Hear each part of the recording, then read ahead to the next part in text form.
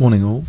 I'd like to take you to an earlier critical position in my game on Monday night, which was a very difficult challenge theoretically. My opponent was 212 ECF actually, so the highest rated I played in the Hearts League, and I thought I had a very good position here with black. I've got control of this d4 square because earlier I just played this rook e3 move, and after taking I played bishop takes b2. Perhaps also knight d4 was interesting, but we arrive at this situation. My opponent has just played now knight e5, so I've got this critical choice. Do I want to take this with either bishop or the knight? And I recommend, to get the most out of this video,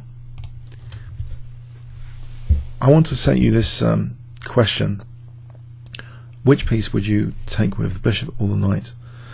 And I think the more you can think about this, like pause the video now and work out some reasons or variations, to either intuitive reasons or variations or both. And if you can do that, pause the video. I'll give you 10 seconds to pause the video starting from now. So the question is, what would you take with the knight or the bishop, if we restrict the question to that, and why? So 10 seconds starting from now.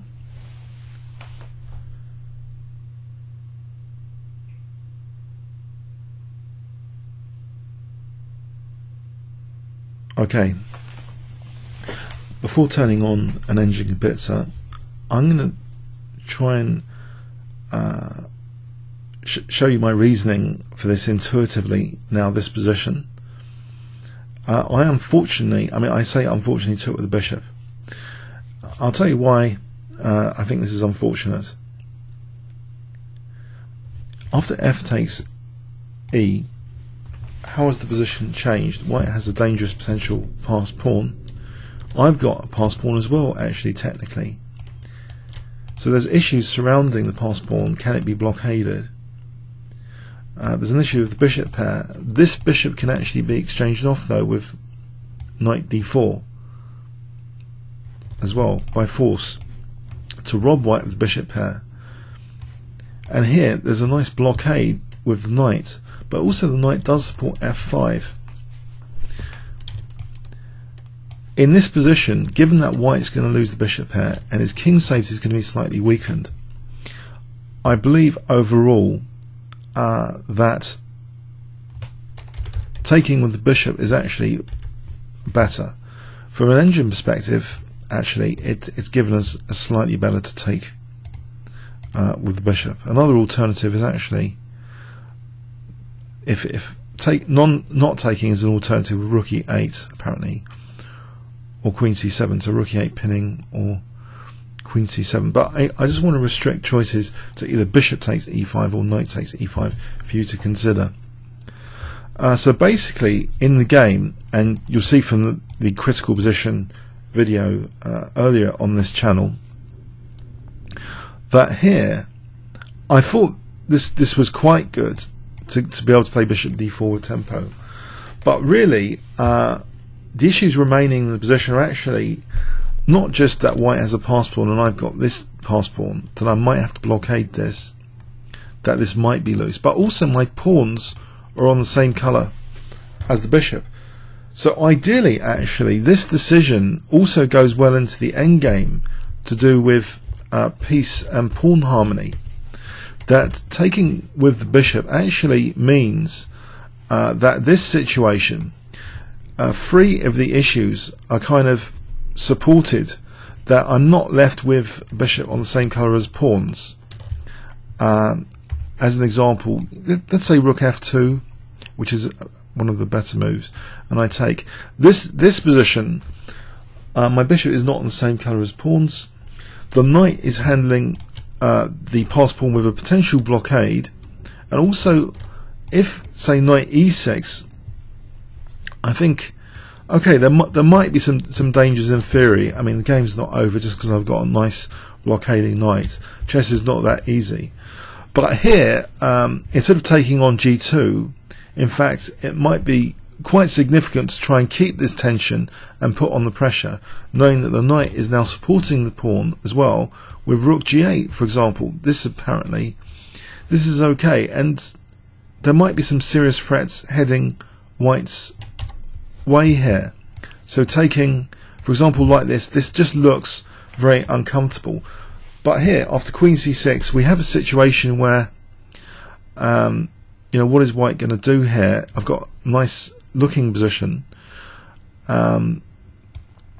If e6, if this pawn is taken, okay, there's a problem here that white's just taking on f5 after, and it could end up being tricky. This is about equal, this position. Sometimes, you know, the bishop is also going to be good munching my pawns in this endgame. So this is actually quite a concern. But apparently, you know, if with precision this position is okay. Apparently, like rook g6, and actually that's a liability now, that pawn. So it's actually in favour of black technically if we're checking with an engine in this position. But yeah, I mean, there's plenty of resources left for both sides. I'm not saying that this is necessarily a strategically winning position, but it's actually, it looks for these reasons that the issues are actually addressed, that blockading is easier to achieve, it would seem. Supporting the pawn is easier to achieve, and potentially use this bishop with the same colour of the pawns is kind of avoided. So contrast this with the other decision that was made. So bishop takes knight takes e5. For some reason, I think I played this a bit too quickly without really considering the positional implications. If you consider, you know, a player like Nimzovich or Petrosian, they'll be crazy about blockades and the possibility of blockades. So it seems that given that white will have a passed pawn here in the centre, that if you want to get a quick blockade, sometimes it is better just to give up the bishop. You know, like the Nimzo engine, in principle, you get nice knights when you voluntarily give up the bishop in the Nimzo engine defence. Here, voluntarily giving up the bishop gets actually a nice blockade square. And from an engine point of view, this is like more than half a pawn. This is more than, it's about 0.62 to white. So like rook f2, this is the engine line. Bishop takes g2, rook takes queen c6, and there's, you know, there's nice light square pressure. And for a while, you know, white's going to be struggling, you know, with this situation. I think this would have been, you know, an interesting position. If the knight is challenged like this, I mean, let's have a look at an example endgame. We end up with this potential blockade. I think it might be okay to blockade here rather simply with knight e6, but maybe an even more precise move is knight c6, and then go with the king here for a blockade. So yeah, I just think I played a move a bit too quickly here, when actually,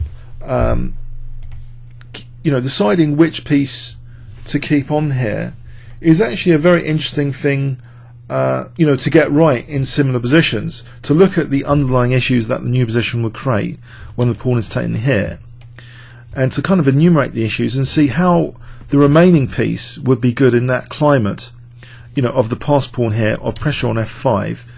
And overall, given that is the climate of the position now, when white has that passed pawn, it would seem that, you know, taking a knight d4 overall looks positionally a wiser choice. I think these things are backed up with variations and precision after, to actually make sure this isn't just aiming for a pretty knight straight away.